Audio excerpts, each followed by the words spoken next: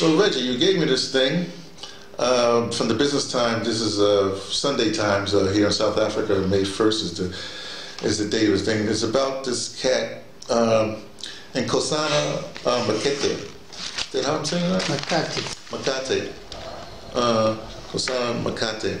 Now, what's interesting about what happened in his case, he was a junior accountant for Vodacom, the big company, whatever it is, and he in his little workings, he realized there was something that he could help his people out with, this whole "please call me" idea. And it was an idea where basically you ask the person to call you back, and then they call you back. Yes. Now what happened was this the Vodacom, and this guy, his order, this guy, CEO Alan Not Craig.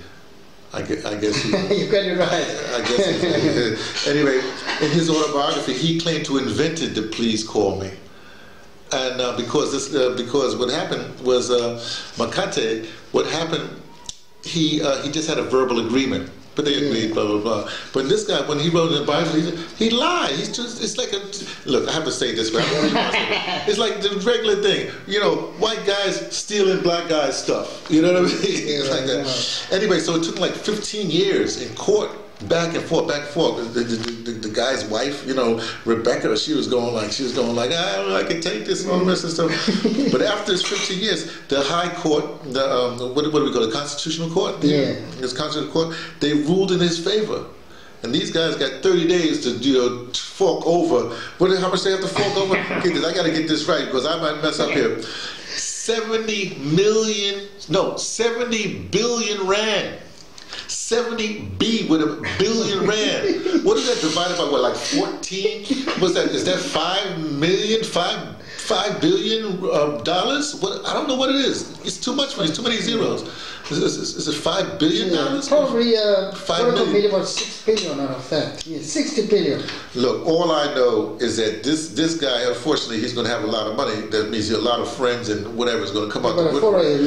But the point really is that this is like a case where Vodacom, a huge company out of England, out of the UK, you know, they tried to take advantage of the little guy, what I call a downtrodden. And he won. And I think that's what's happening in the world today. There's this whole lot of things where the downtrodden are not taking it anymore, and they're winning. They're actually winning. And I'm just so happy for the cat, you know. But I hope he takes some time off so people will be after it and he'll be all right. Cool down. Otherwise, people are going to queue around his house. Yeah. So anyway, so it's a victory, which is good. It's a victory for the little guy. He does.